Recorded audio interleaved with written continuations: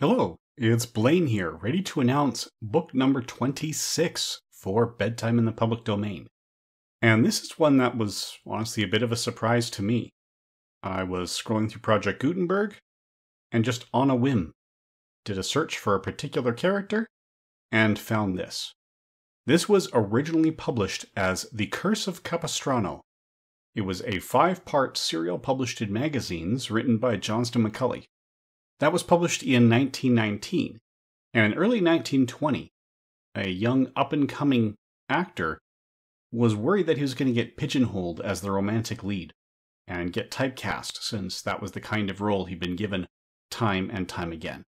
So he went looking for something different that was a better fit for his sensibilities, found this novel in the magazines, got the rights, and adapted it. One of the first things he did was rename The Curse of Capistrano, and when that series was republished as a single volume following the incredible success of the movie, that novel took the title of the movie instead. So this became The Mark of Zorro. It's a 39-chapter novel, which is one of the most fun books I have read in years. So next week we are going to start The Mark of Zorro, the novelization version, published following the movie. Now, the movie itself from 1920 is also in public domain. There's an excellent quality print that has been uploaded to YouTube.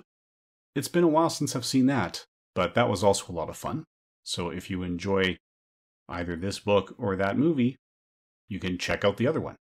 So join us next Monday as we start The Mark of Zorro.